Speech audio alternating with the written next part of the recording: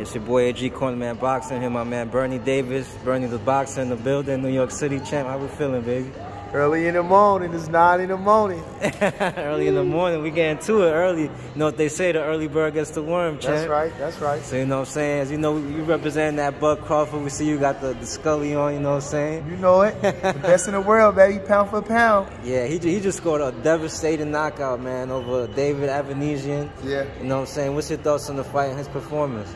I thought he looked good. I thought that, you know, he was just really starting to warm up. And like I say, you know, but that punching power got him up out of there. I thought it was going to go a little longer. I thought he was softening him up, but I didn't know he had softened like that. He was just ripe and got him up out of there. You understand?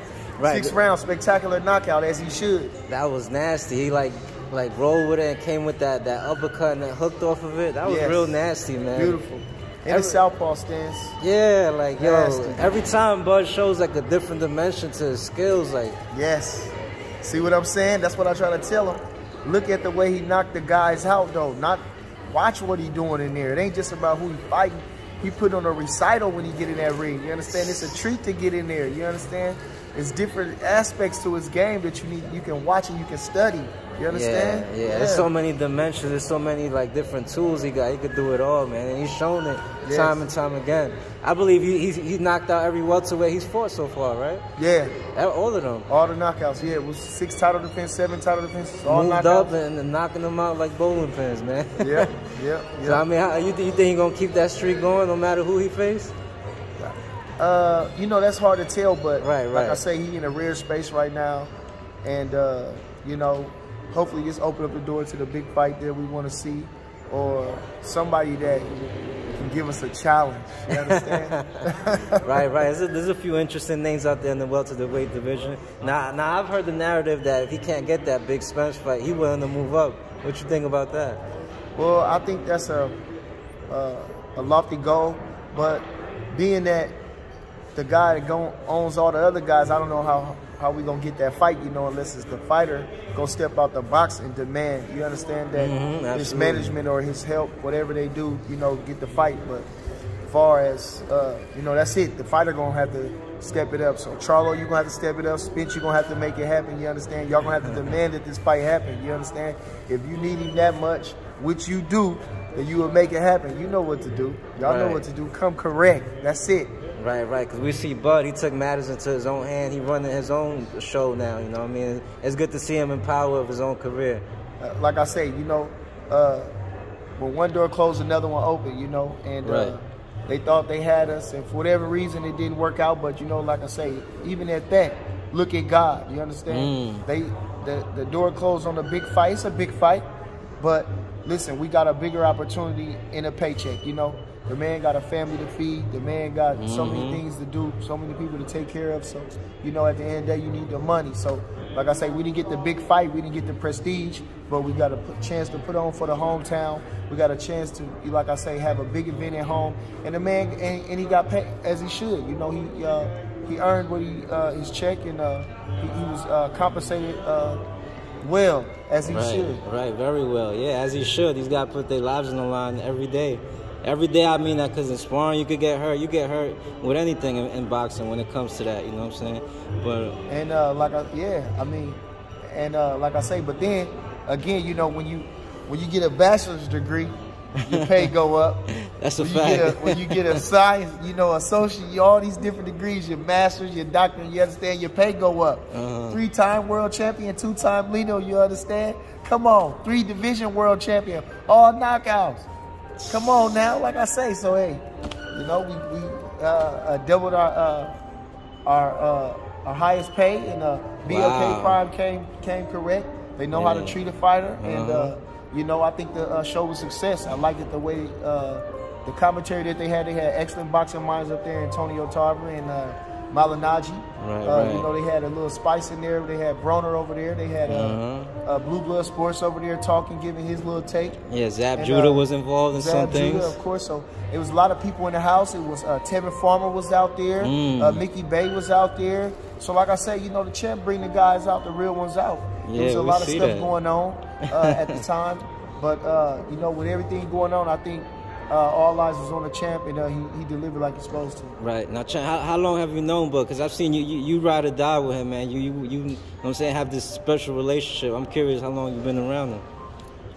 I say it was 7. That's when I first met him, and he was 7. It was 1995. And, wow. Like I said, I've just been with him ever since, you know. I've been with him from first fight to the last fight.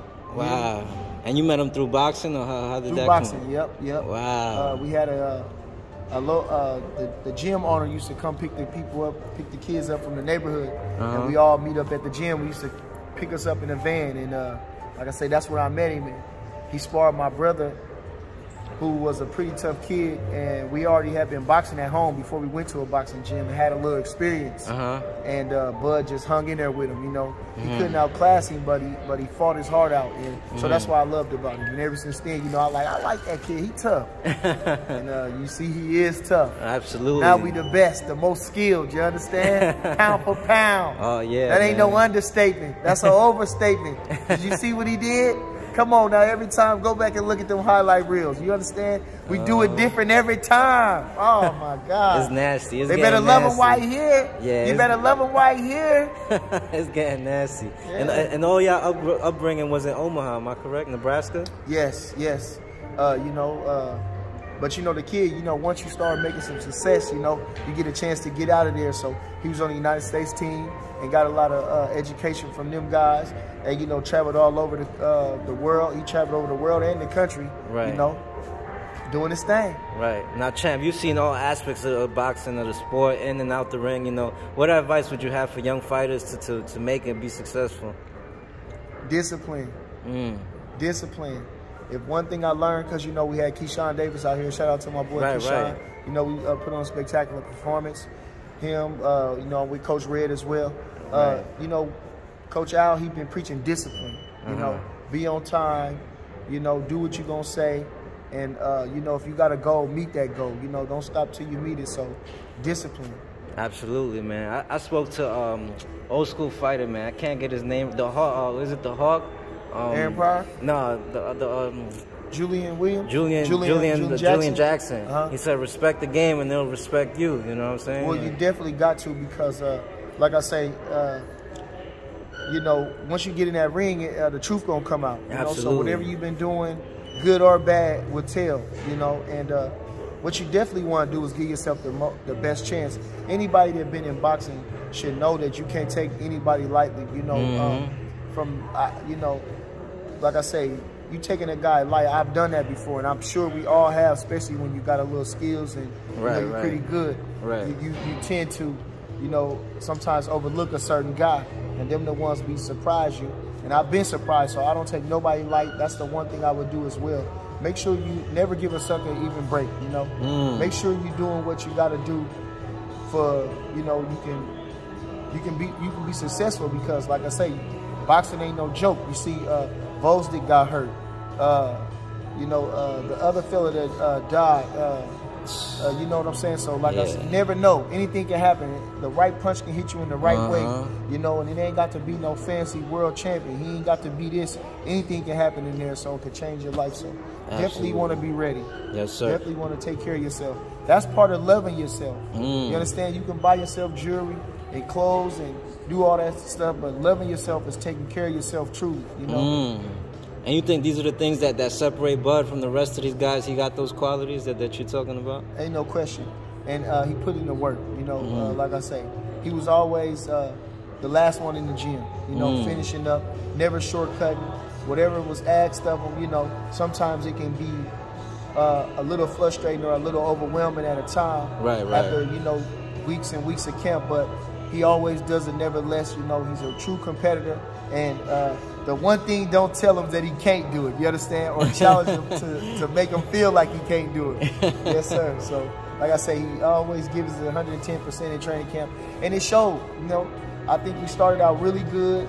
He was really just starting to warm up, and I'm satisfied with the performance. I'm really satisfied with the performance. No doubt. And what's going on with you, champ? You in the camp, you training fighters as well, right? Am I correct?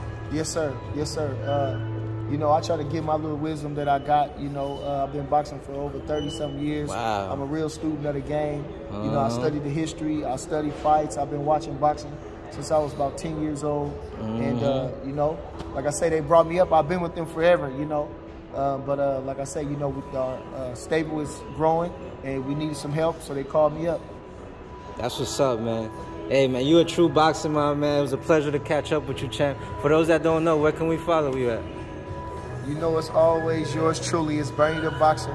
Follow me on Instagram. Follow me on YouTube at Bernie the Boxer. Appreciate you. Thank you, champ. God bless you and wish you the best for the rest of your career. You and the whole team and the family. Love, thank you, man. champ. Appreciate you. Much love. Thanks. Yes, sir.